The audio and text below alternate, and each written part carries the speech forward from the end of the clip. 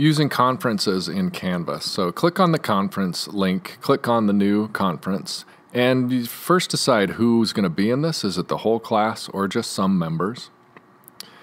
Think about whether you want to enable recording for this, for posterity, or for students who aren't there. Let's call this conference test. And let's think about how long we're going to make this. In this case, I'm just going to make it 30 minutes, and that seems like enough. So I'll update that. And then I get the screen where I can click Start, and we've just started the conference right now. The first screen you'll see is how you want to join the audio. I always am going to choose the microphone, but realize the students see this screen too, so that you may only want them to listen only or use their microphone, and realize they can also join these by their phone.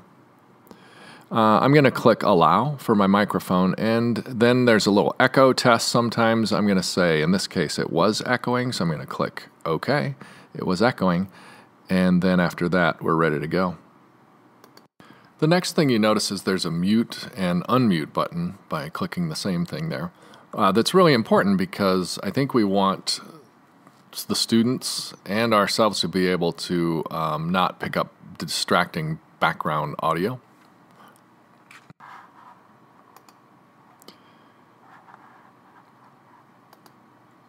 Next, you'll notice there's a chat that's taking place there. So that is a public chat, and you can see the students are filling up the chat with their wisdom, but we could use that in a lot of different ways.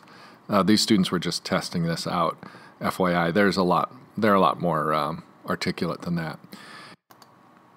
You can also see that if you click on your own avatar there, you can set your status. So there are things like you can raise your hand, you can signal that you're away from the computer for a second. You can say that you're confused or sad or happy or things like that, which seems like useful information for people to communicate to you, especially, I would say, the raise hand feature.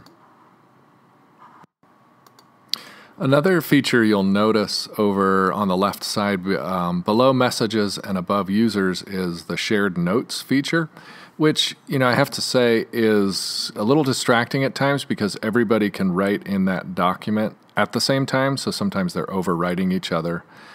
If you're wondering how many notes that panel can hold, Michael Stokes tested and found that the entire script of Star Wars Revenge of the Sith actually can fit in there. So there doesn't seem to be a limit to the number of notes students can add or teachers can add to the shared notes feature. You and your students can see each other, so you can turn on your webcam and share that. So I am turning on my webcam right now, and the students can also join me. So if you want to be able to see them, it's possible. And finally, the last feature that I think is really useful is to be able to share my screen. So in this case, let's say I wanted to give some feedback to a student who has a piece of writing here. I can share the screen with them, and I could, in Canvas then, I could annotate the document, or we can just have a discussion about it. So I think sharing the screen is another feature that's worthwhile.